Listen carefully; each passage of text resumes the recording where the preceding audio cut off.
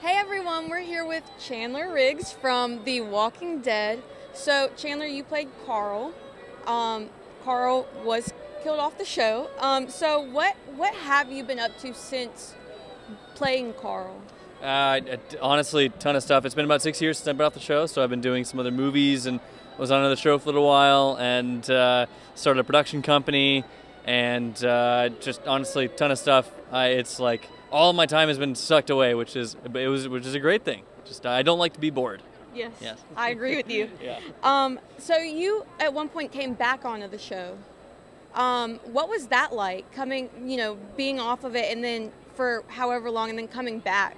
Yeah, I went down to set to visit for the very last day of shooting, and one of the producers, Denise, was like, "Hey, go get in the back of the shot there," and I'm like, "Are you sure? Like, I'm like supposed to be like really dead," and I'm like, "I'm not in wardrobe, you know," and she's like, "No, you're fine, you're fine." They gave me one of another character's like hats and gave me a hoe and just like had me go just hoeing away in the background, which was great. It was a lot of fun, and it was great, so great to see everyone again and to be there for that really like monumental moment of the end of the show. It was That's cool. awesome. Yeah.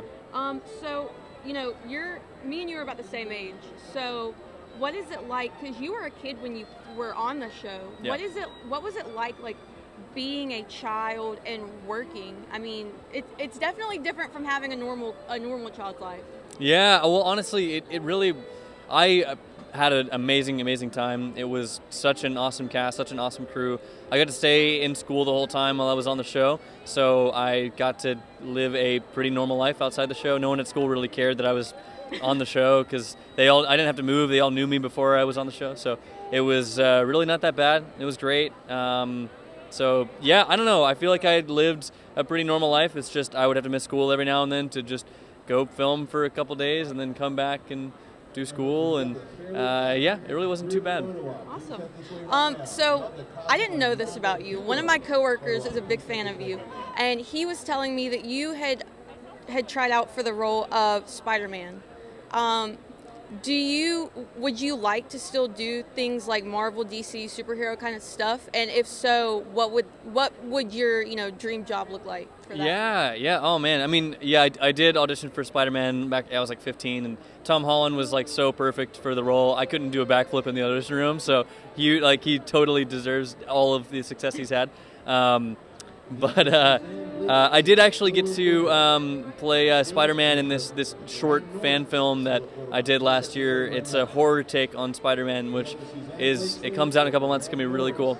But I did also actually get to voice Superman, a younger version of Superman, in a crossover with Justice League and Ruby, the anime, which was such a blast. So I would love to do more stuff in DC and Marvel related, hopefully in the future. So we'll see. I've just loved all superhero stuff growing up and would love to do more of it. That's great. So obviously we're here for Pensacon.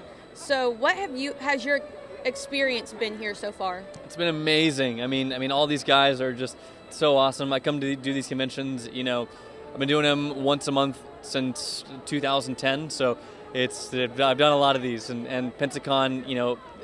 The entire staff here, they treat all the guests so well, and obviously all the attendees are just so kind and so welcoming and so great. And this is my second time here, and I can't wait to come back. Awesome. Thank you so much for the interview. Absolutely.